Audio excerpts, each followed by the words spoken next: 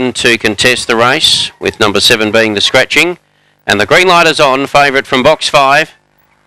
Ready to go, 4th for the night. Racing, Scott Keeping's missed the start about a length and a half. My Girl Bellina on the inside shows good pace and to be the early leader. Going up on the outside was Headline News. The rails was Mapunga Debbie. A length and a half then Sublime News getting a run up on the inside. Then Ruby's Willow. Then came Free Auto. The favourites last, Scott Keeping, and would be about 10 off the leader.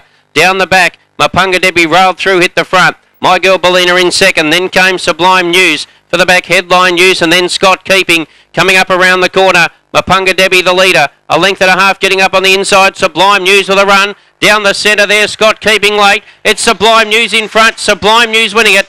Second, My Girl Bellina. Scott Keeping third, then Headline News.